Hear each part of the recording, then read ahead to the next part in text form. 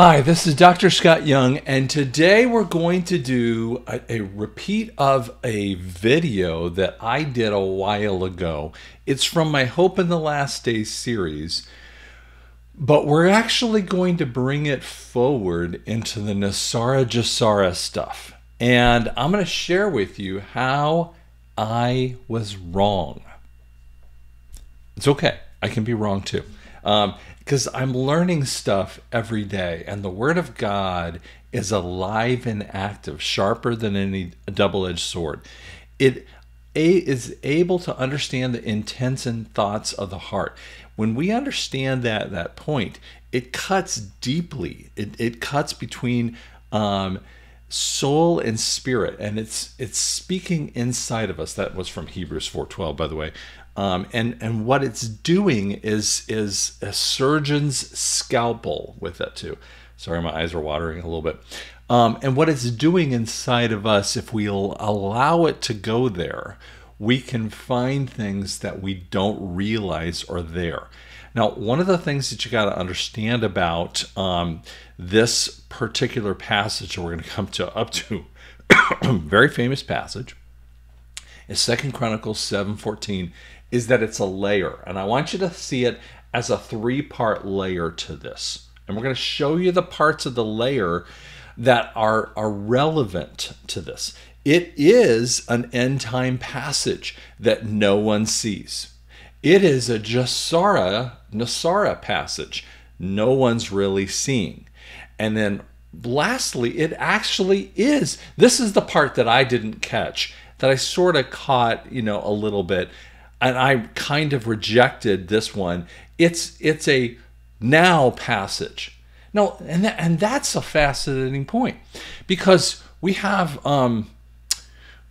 there's a pastor who's retired, and I don't know if he's doing much anymore. He used to be with Grace Fellowship in the Tulsa area, of Bob Yandian. And Bob Yandian talks about looking at 20 verses before and 20 verses after any time you read a scripture. Good teacher with that kind of stuff. And the reality is putting it in context. Now, we're going to do that when we talk about the context of this verse. So I'm going to bring that up here in just a second. But when we do this, what we've got to do is understand that there's layers.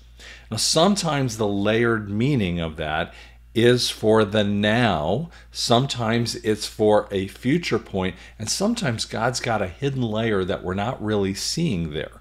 And you've got to realize that there's points to that. Let me give you an example. Revelation 2 and 3 talks about the 7 churches. Those 7 churches existed in the then time frame for John. He was talking about the 7 churches that were around the lower the lower European area, okay, Northern Europe, Northern African area kind of area situation with that. Then what he was talking about is he was talking about a future time frame, because he was kind of thinking that way, but not realizing that was it.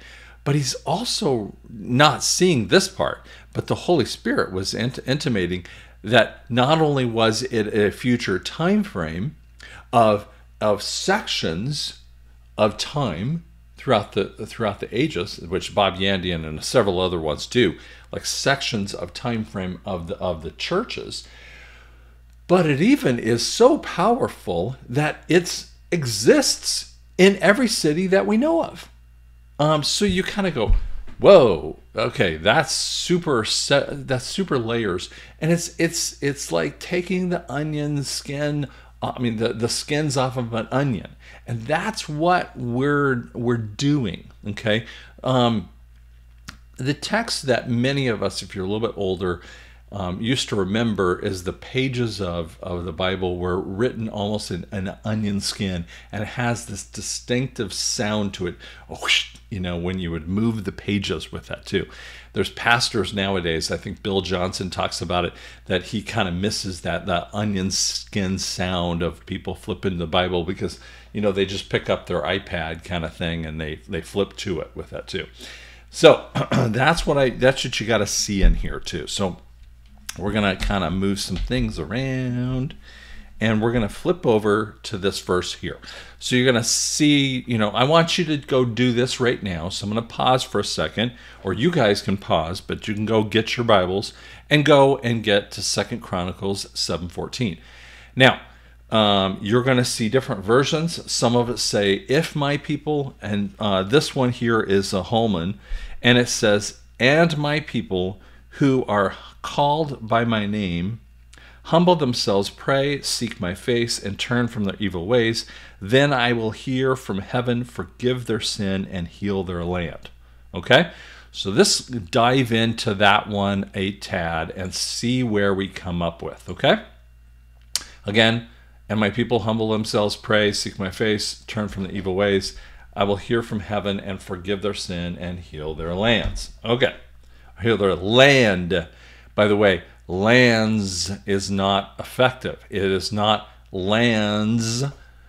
It is land. It is really, really important. Some people mess that one up. Okay. Is this an American verse? Now, what I have a lot of troubles is that when we, excuse me, I have a lot of troubles when we take this and it's a pure American verse. And I would say yes and no. and let me talk a little bit about the yes, and let me talk about the no. Firstly, no. If we just cordon our mind off and said, is this, and let's roll up our sleeves a little bit and let's get into this. Is it an American verse? Well, what if Afghanistan preached this particular verse? This is a very common statement that I have used quite a bit. So what if Afghanistan preached this verse throughout their situation? I mean, throughout their land. Would it be a valid verse for Afghanistan to preach? What if Indonesia did it? What if Thailand did it? And the answer is, it's a valid verse for every single people's group. You guys misunderstand when you think of it as a nation, because it's not even talking about nations. Many times we see in the word, especially like, for instance, in Ezekiel 38 and 39, and he's talking about different areas like Gomer, and we think of Gomer as possibly Germany. But remember, the area of Gomer might be something a little different, because the Germanic tribes of the time frame when maybe it was 1700 to 2300 BC kind of thing. I'm blanking it out off the top of my head, so you guys are going to catch me, I'm sure. But anyway, it's long before Christ. The point is that Germany was just a whole bunch of barbarian tribes. That's what they usually called them, and barbaric tribes with that too. And then when the Romans came up, they tried to conquer the area. They actually did. And it was part of the northern Germanic tribes with that too. And the Romans kind of came in. So, it looks different than it did back in the day with that. And so you have a different set of ideas that would come from that. And many people want to extend the Bible into America, and the reality is there's very few verses that might have something to say about America. And we can get into that, and I actually talk about in my Ezekiel 38 and 39 war that you can actually get into in the Hope in the Last Days series. It's free to watch on my channel here with that too. But is this just a verse for America? And the answer is no. But here's where it is a verse for America.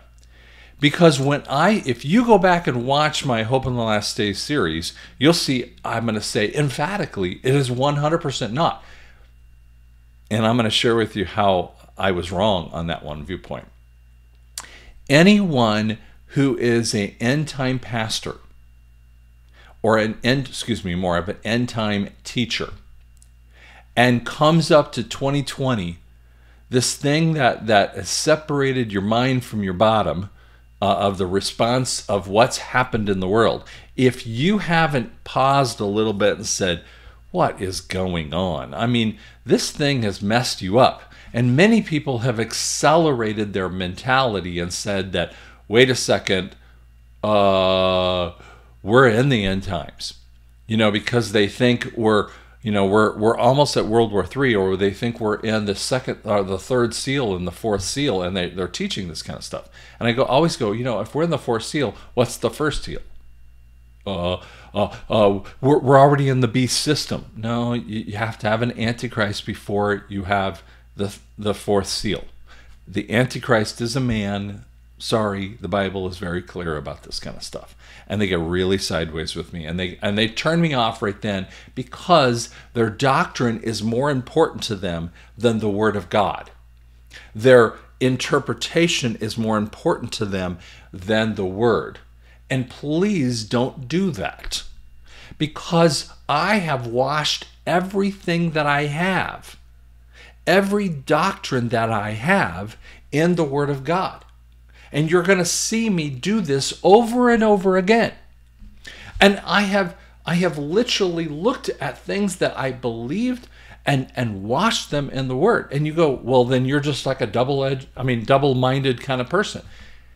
Well, maybe you might think that way, but that is a person who's growing, and that's actually a good thing. Don't you think that's a person who's kind of learning that stuff? Do you know that math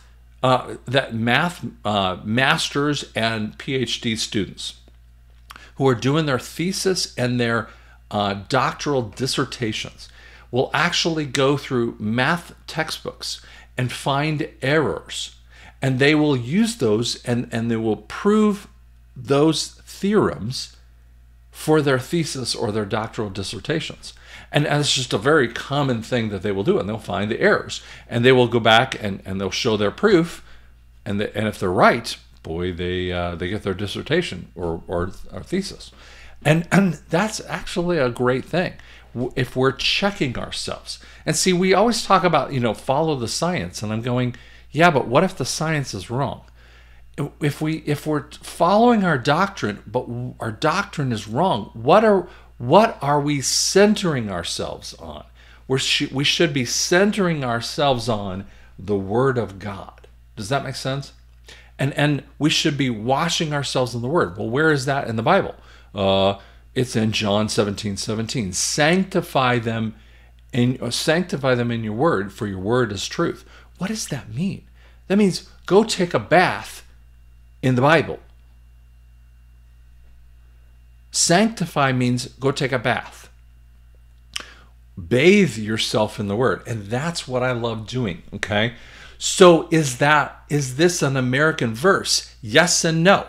Is it just a pure American verse that if we do this kind of stuff? But the reality is that from a NESARA, GESARA kind of thing, and we will talk about this more as we go along, yes, but it is a world verse. It is a national verse for every single American, every single national citizen. And we're going to talk about that more as we go along here too. So, but let's talk about, let me move my little cursor over here and make me smaller, because we'll mess that up. Because you don't want to see me totally, oops, sorry. Actually, we'll pull me up here, makes it better. Okay, so let me show you a little bit about the temple. Why am I talking about the temple? Because when you understand the context of what Solomon was talking about in II Chronicles, he's talking about the temple. You see, you don't get to pull Second Chronicles 7:14 without asking, what is he talking about? I have had people pull me out of context more times than I can count. And they say, well, you said this. And I said, no, I didn't say that. Yeah, you did. Did you listen to the context of the message? I mean, I was making a hyperbole or whatever that might be. And they weren't listening to my message, right? And they weren't listening all the way through, because sometimes you have to make a complicated message to explain it with that. Here's the thing. Solomon is actually complaining to the Lord because he just built this amazing temple. And he's like, God, I don't know what to do. These people make me crazy. I don't know what to do. And then God goes, here's the Lord's response. And that's actually in verse 12. And he appears to him at night and he says, I've heard your prayer. I've chosen this place of myself. This is the temple of sacrifice. If I close the sky so there's no rain, or if there's a command of a grasshopper to consume the land, and if there's a pestilence on my people, and my people who are called by my name humble themselves, pray, seek my face. You're going, oh, well, that's a different set of consequences. Let's talk a little bit about what is the temple.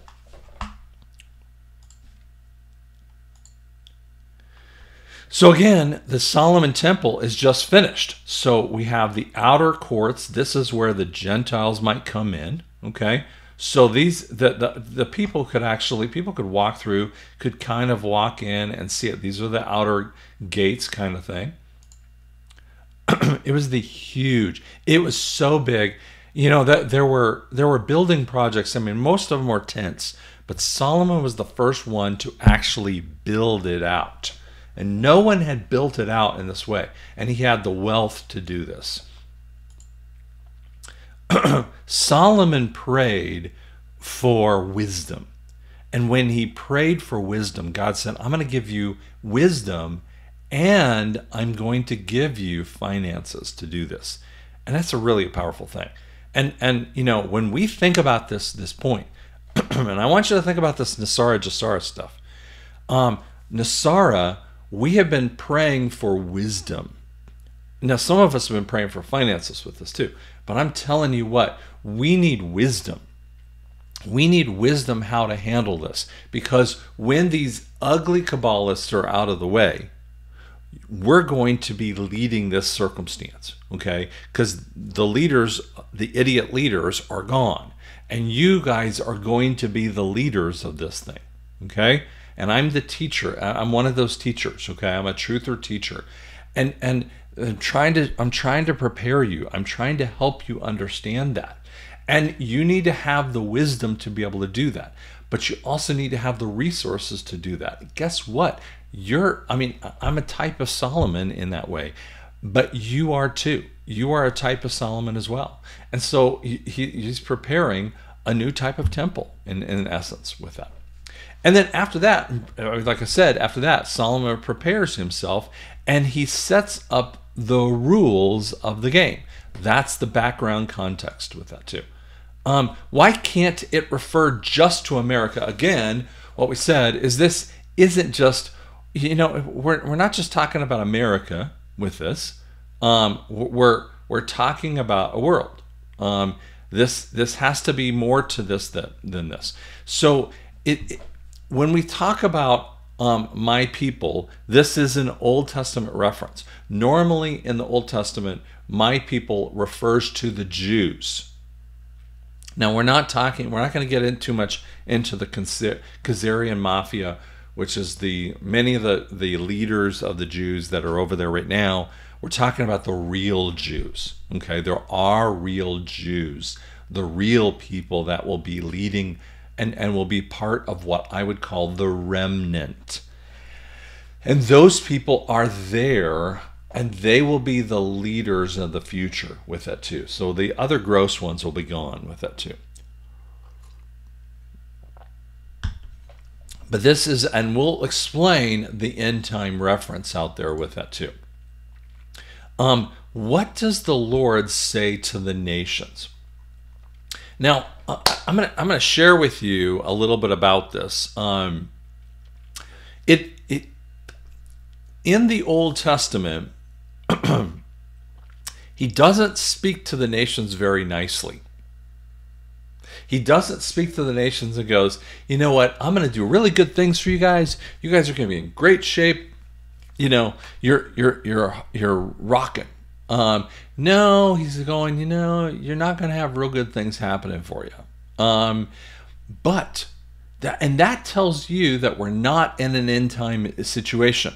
Okay? If we're not in a crushing circumstance, and I know we feel like we are, and that's what a lot of people want to say. I would say we're in a type and shadow, and this is in March of 23. We're in a type and shadow of an end time event. And by the way, there's types and shadows all over Scripture. John the Baptist was a type and shadow of Ezekiel. Type and shadow. There's all kinds of types and shadows all over the Word of God. Okay. Why can America refer to this? Now, let's just think a little bit about these, and I just kind of laid them out here. So, East Palestine event. This is just a picture of the East Palestine event. I mean, we're just getting bombarded with stuff. I mean, we're getting all of these things that can happen in here, but as America returns to the right ideals, when the people called by his name, Christians. Okay, so this is the part of that middle part of that layer that can be related to us. Okay, when they call to their name, humble themselves. They go, you know what? We can't do this on our own. That's what humbling yourselves mean. They pray and they seek his face. That means I'm looking to you. I don't have the answers. So many people are not doing that, but we're starting to see a return of this. They turn from their evil ways. By the way, what are some of those evil ways that we're seeing? We're seeing that evil turn away in the gross child trafficking stuff that we're saying. This is a video I just did here very recently. We're seeing some of that's purged from our land. And see, what it means is that I will forgive the sin. When we purge from that stuff, and I will heal the land. And we're seeing some of the stuff. So when you think about this kind of stuff, and we're saying, well, how do we ever recover from this stuff that's radioactive and toxic? God goes, I can heal the land. I can fix this. And that's what we're talking about here too. Guys, don't be so freaking out about this stuff. It's super easy to freak out about it, but you know what? God can do major things. I hear people that talk about medbeds and these other alien kind of artifact points that that they're looking forward to. And you know what? I'm going, the Word of God is the medbed thing. The Word of God is the healing. By his stripes we are healed. And if you're focusing on those other things, you're not focusing on the Word. Focus on the Word, because that is what heals. I'm sorry, but that's the key that we really need to do. And when we have that kind of thing, we're going to see the healing of the land. And we're going to see that returning of that. We're going to see a move of God that is so amazing with that. But it's only a type and shadow. We're not moving into the millennial reign of Christ. We're not in the tribulation. We're not in those circumstances. This is just a type and shadow of it. Now, let's go through the temple, because if you guys don't catch the cool thing of the temple, you're missing it. I want you to see this, because this is so powerful. Because if you don't know how to do this, if you don't know how to humble yourself and pray, seek his face, you don't get it. So let's just go through the temple. So we have the gate. We come into the brazen altar. This is where you would lay your sacrifice. That would be the death of Christ and our death. When it says that we die to Christ, we lay ourselves on the altar. Now, 3 years ago, push on 3.5, I nearly died in December. Some of you know my story with this. Okay, and I walked out of hospital in 3.5 days. I had a near-death experience. And I keep saying to people, to live as Christ, to die as gain. Hey man, if you've had a near-death experience, To live as Christ, to die as gain. It's a pretty powerful statement, okay? I've said that in the past, but it has a different meaning to people who have nearly died. The world is going through their near-death experience, and they're trying to hold on to it. And you guys keep trying to bug me about like med beds because you want not to die. And God's going, don't worry about death. And you're going, no, no. Chill out. Because here's what happens. If you don't go through your own death and not be worried about it, and just go, you know what? I'm giving up myself, because you're setting yourself on that altar with that. Sorry, that's what you need to do. Let me open myself up a little bit more here. You have to lay yourself on that altar with that too. Now, after the priests would kill the fatted calf or whatever that particular altar point was, they would walk over to the laver. This is the water. And they would look into the water, and what they would see is the reflection of themselves.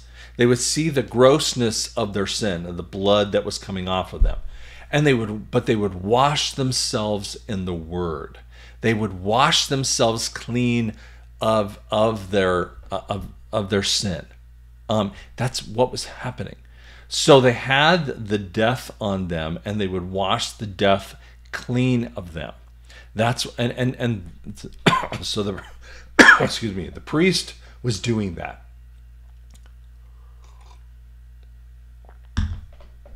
But remember, they don't get to, so see, the Gentiles were on the outside of this thing, okay? And they didn't get to even get into this point. You have to even be a believer just to get into this point. So this is the believer point, okay? You have to believe to even get to this point. And then you lay yourself on the altar, and then you wash yourself in that situation.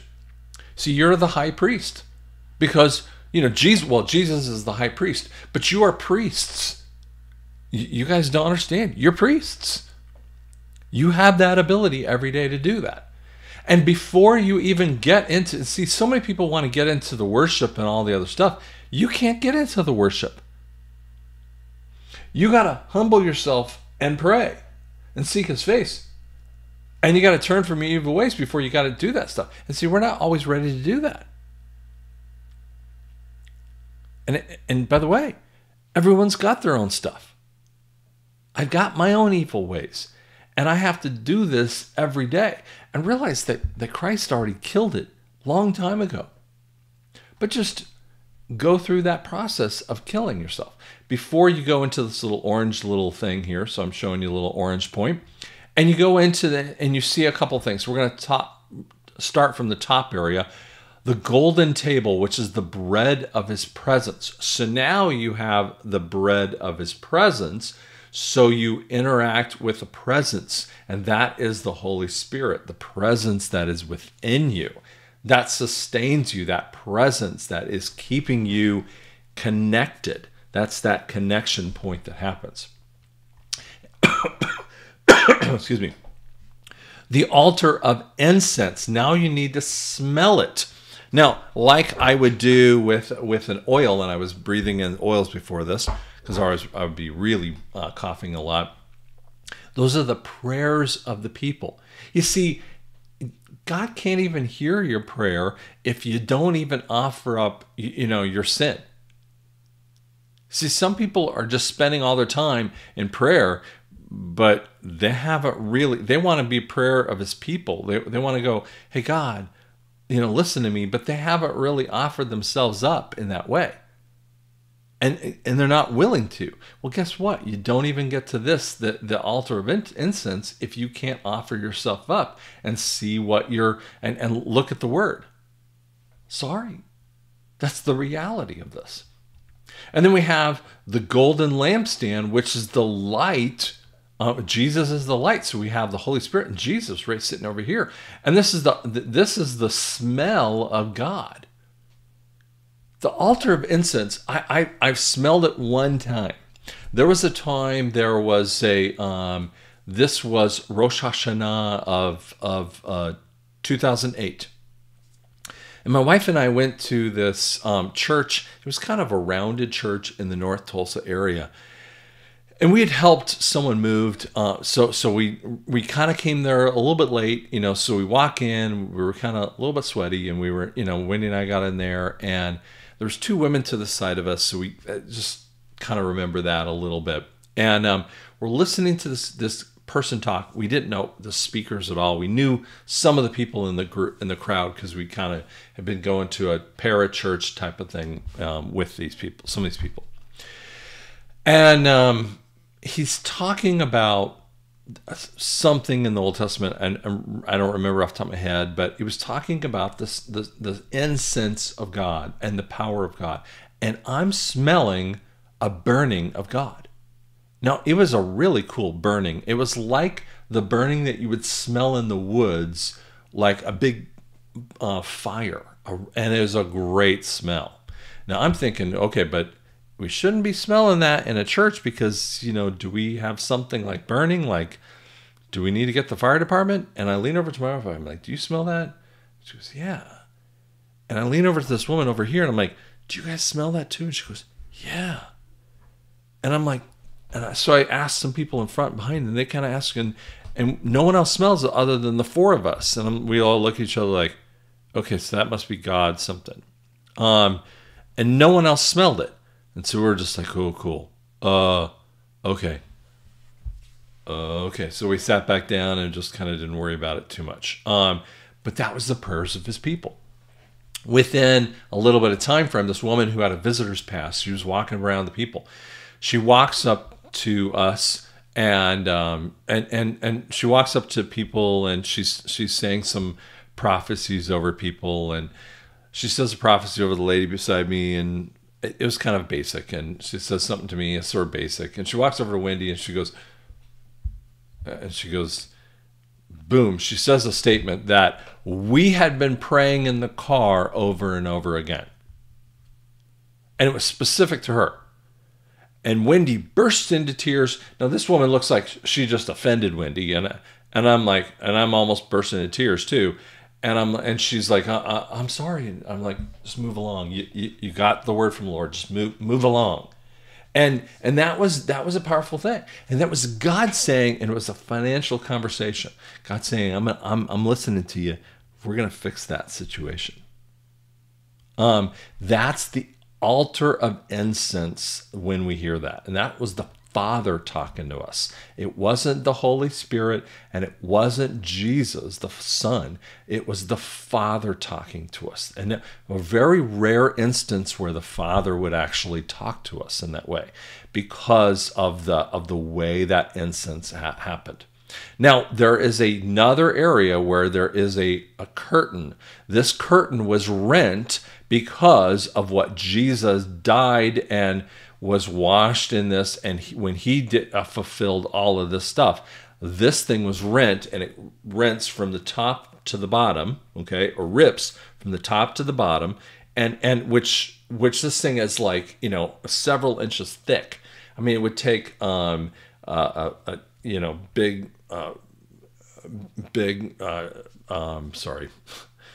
big cattle to rip it. And so it's almost impossible to do that. But it happened when Jesus died on the cross. And it's a separator. And the priest, when he would go, only the high priest would do it a couple times a year. And he would actually have a little rope around his foot that if he dropped dead, they could like rip him out of there, with that, if he was in sin. So this would be a very quiet place. With this. So this would be the Holy of Holies, where the Ark of the Covenant in there with the glory of God. And this is actually the destiny of the bride of Christ. This is your final destiny. It's in Revelation 22. Okay? So this is the cool place. And when you see this kind of thing, you're going, oh man, you don't even see how cool this is.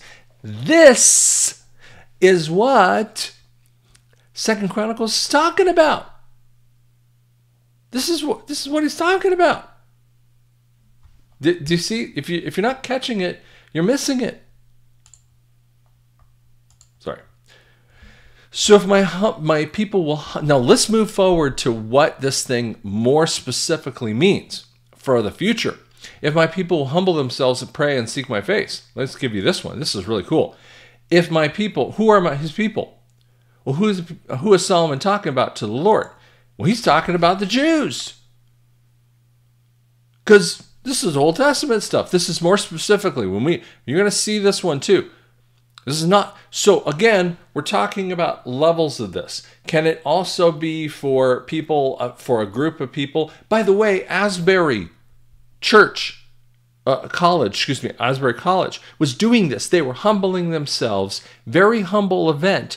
And that whole place had a revival because they actually did 2 Chronicles 7:14 in that church, and the town was humbling themselves, praying and seeking His face. They were healing.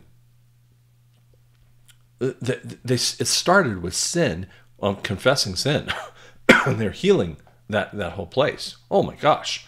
It can be that kind of a small thing. It can be from a national thing, like in the NESARA, GESARA stuff. And I think that we're going to see some of that stuff. And you won't care about the medbed kind of stuff.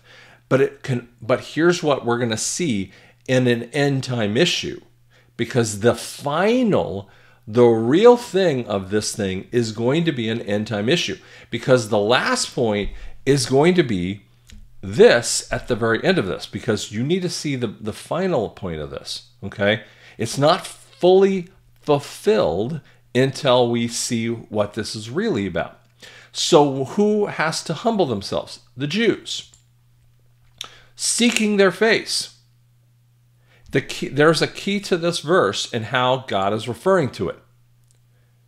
They got to turn from their evil ways. Let's talk a little bit about this one. I'm going to pull up this one here.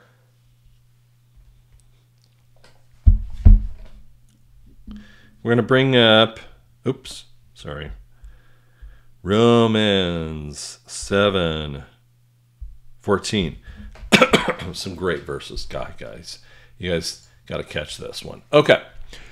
For we know that the law is spiritual, but I am made out of flesh, sold into sin's power. For I do not understand what I am doing, because I do not practice what I want to do, but I do what I hate. But if I do what I do not want to do, I agree that the law is good. What? I know. So now I no longer am doing it, but it is sin living in me. For I know that nothing good lives in me, that is, in the flesh. For the desire to do what is good is with me, but there is no ability to do it. For I do not do the good that I want to do, but I practice the evil that I do not want to do. Now, if I do what I do not want, I am no longer the one doing it, but it is the sin that lives in me. Whoa. It's like, it's the sin in you. Okay. So I discover this principle. Oh, here's a principle. When I want to do good, what? When I want to do good, evil is with me.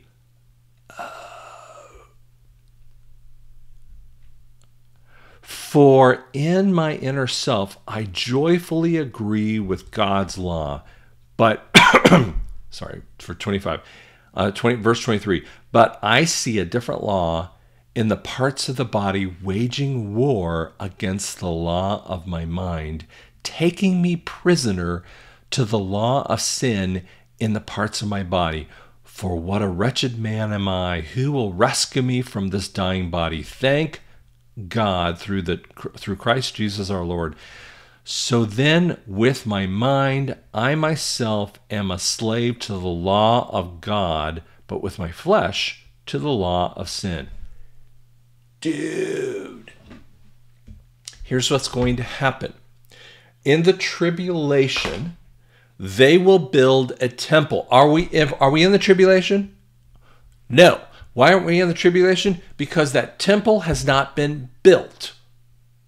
Now, Solomon had a temple, but do we have a tribulation temple today? Can you go see it? Can you go walk through it? No.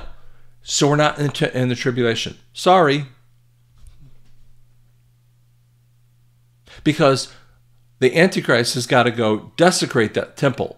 And some people go, oh yeah, but the temple is within you and the desecrate. No, stop. He has to desecrate the temple. There has to be a temple. The Jews have to have a temple. There's a peace treaty for the temple. Okay? Sorry. There has to be an order to this. We have to fulfill the word of God. All scripture God breathed, approved for teaching and reproof. 2 Timothy 3:16. Man, if you want to strip away a lot of the Bible, go for it. But I'm not ready to do that. Okay? Here's the point. We're not in the temple yet. But here's the thing. The Jews try to set up the laws of the world, and they realize that it's evil. And because they can't do the evil. And so the Antichrist just comes in and starts messing with it.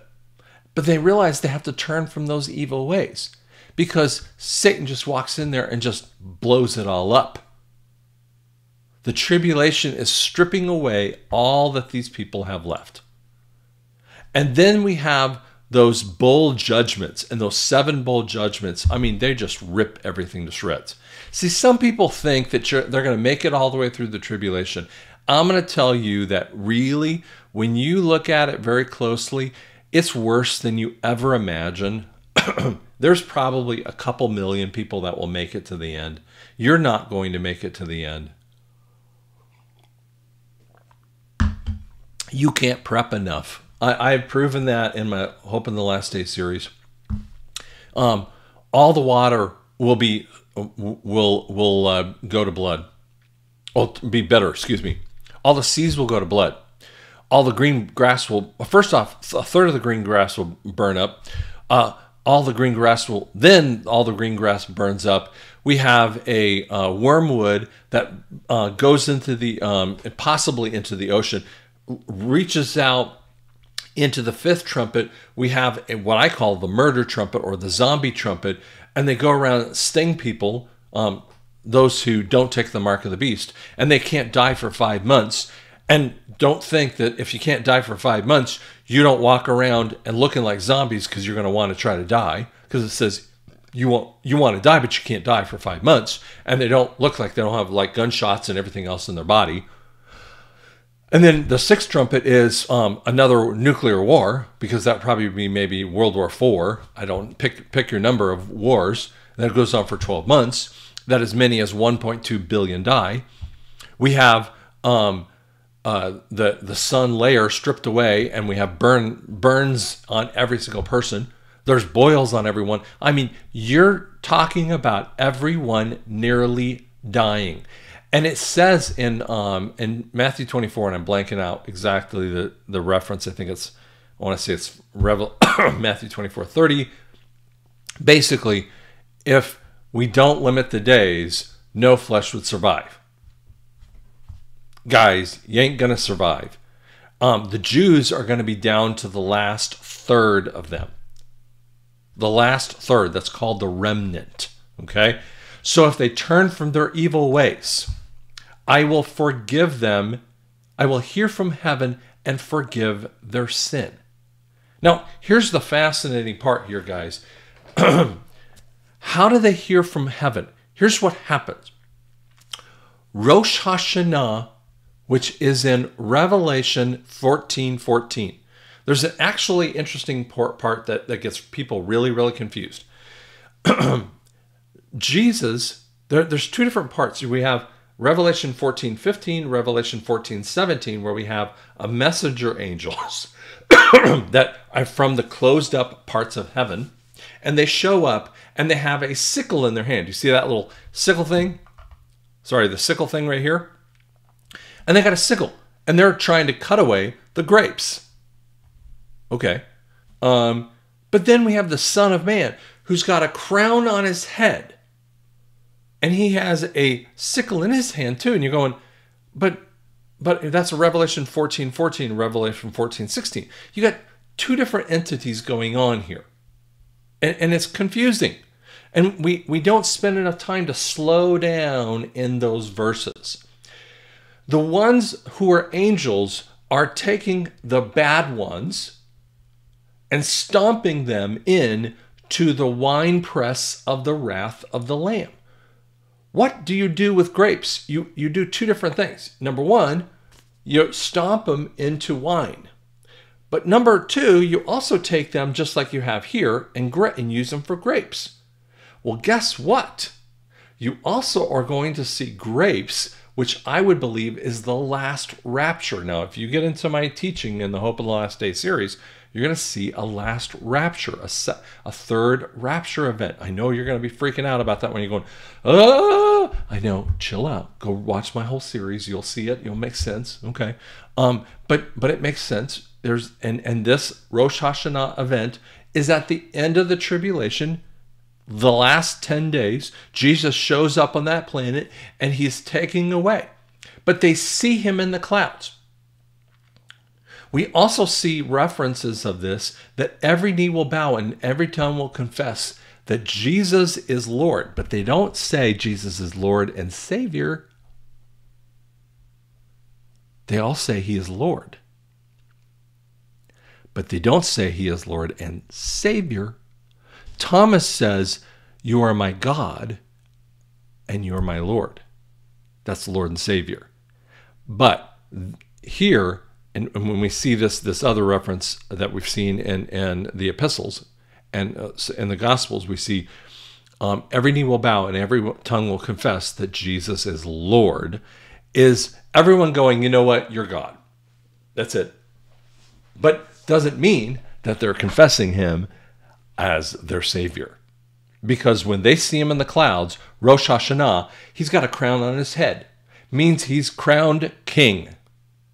And you only get crowned at king when you're married to your bride. You can read about that one later. But then I will hear them from heaven. So they're looking up in the clouds. Now I want you to sit back for a second. The Jews are looking up, seeing him in the clouds. Because it says, and my people will humble, let me just sit here. And my people will humble themselves, pray, seek my face. Seek my face. Wait a second. It doesn't just say humble themselves, pray, seek my face. Look, they look up. Do you catch that point? They're going to see him in the clouds.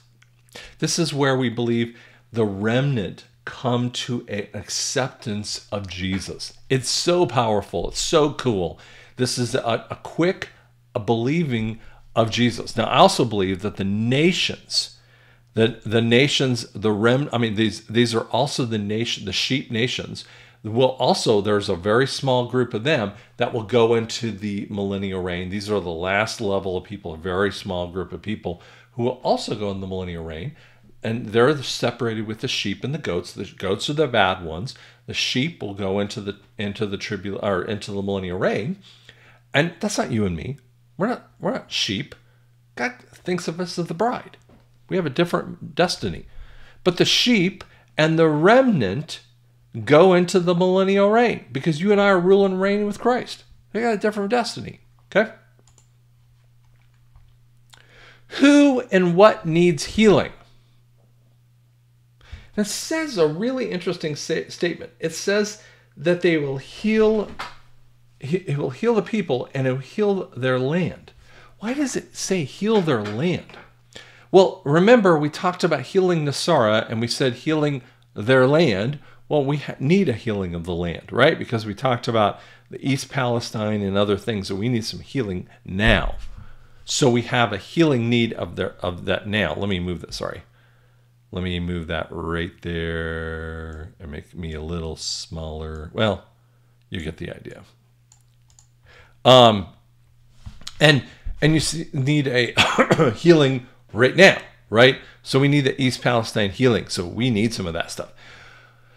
But when the Jews come to Jesus, when all the Jews, the last of the remnant, the last 1/3 come to Jesus, this group of people, when they come, the whole earth is healed.